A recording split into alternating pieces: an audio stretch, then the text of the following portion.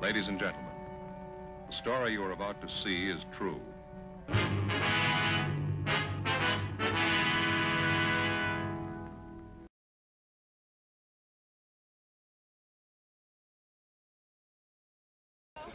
have not got any justice.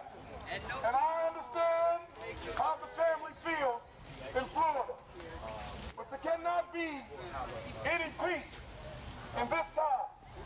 And what I mean by that don't mean that you have to go out and be violent. But use your voice. Because it was something that Dr. King said. He said, when we remain silent to the things that matter, our lives begin to end. And see, this is something that matters. And we have not been silent. And we must not remain silent. We must remain to have a voice, to be a choice in this country that we were born and bred in. We know who we are. We fought for this country and all of its liberties and all the things that it stands for, more than ever. It's not about black or white or any other color. It's about the human race. It's about the credence of who we are and what we must come together for, and especially when it comes to justice. Because if we don't get justice, then we don't have freedom. We don't have no peace. No justice, no peace. We have nothing but despair. Trying to get to the stone of hope. And that's where we're at today.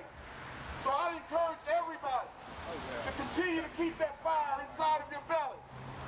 Keep your hearts in this direction.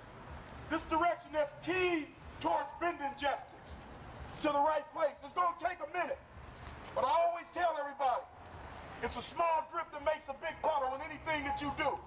And today we started a small drip here in the city of Sacramento. And in this drip, we're going to create a puddle throughout the city. And not just this city, because this is the heart of California. And we're going to spread this love all around California. And we're gonna...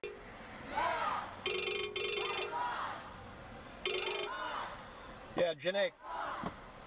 Okay, so the word is that this was a call for a peaceful candlelight vigil only. Okay, I'm with them. I've been videotaping. Brother Carter has been leading the group. I have posted in my Facebook check-ins and gave the group credit for calling for no violence. They're now marching back to the federal building. I'd say there's probably 50 or 60 here. Fox News is here. Channel 3 just woke up and decided to come. They're here, and they've got a mini cam out following them. So far, so good. Like I said, the only issue, and it's always the same one, is what happens if the idiots show up. Right. So I'm giving.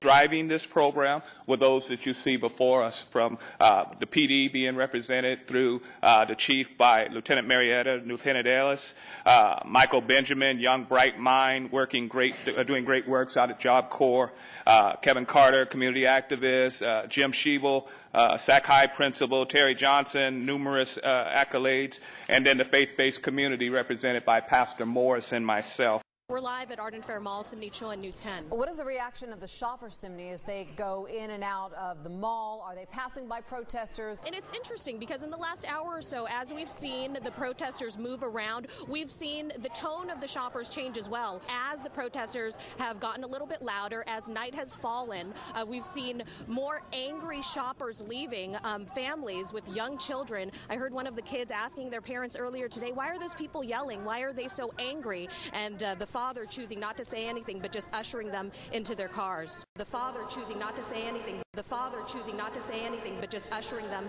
into their cars. The father choosing not to say anything but just ushering them into their cars.